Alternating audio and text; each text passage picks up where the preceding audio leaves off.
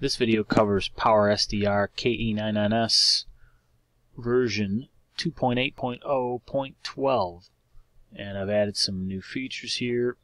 Over here, the slider here, normally when you transmit you get a monitor function in the slider, but I brought that out as two separate controls. If you click on the control, just left click, it switches over so you can pre-adjust the monitor even though I'm not transmitting yet. I'm not playing a WAV file, and then I can go back to the regular audio slider. Same thing for the drive. I've added the tune function, which is normally found in the setup right here. I've added so you can go directly to it beforehand before you hit the tune button, so that you don't blow up your amplifier. If you got an amplifier like mine, you might get some grief, so you can start down low, so you can flip back and forth between the sliders. And if you want to lock the drive and the tune, right click on drive, and then it subdues this so it's locked. Either one, they're both locked. And then right click again to unlock it so that you can adjust it.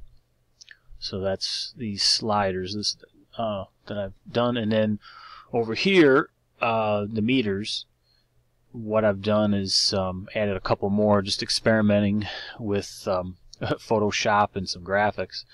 If you left click, you cycle through the meters as before, but now I've added a couple. This here, it's this photoshopped image. You can see the black and the red because I'm in signal peak, so the red is the peak. And if I want to click again, that's more of a darker meter. It changes the background here to match. It's white and red in this case. Now if I right click, I open up the I just go directly to the menu that I can change the meters. And if I want, I've got an alternate pointer. Since it's an image file, you can't change the color directly like you can with the ones that are just generated by PowerSDR. So I click that, and now this needle turns yellow. So it's yellow and red if I have the signal peak on. And also, when I go to the other meters like this one here, now it's this image file for the needle instead of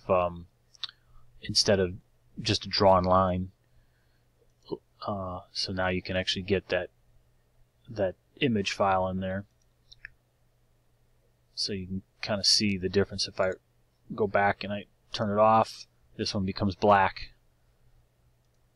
And go to the next one, it's white, and again, if I do alternate, it turns yellow. So if I there you go. So you can see see how that looks on that. And that's it.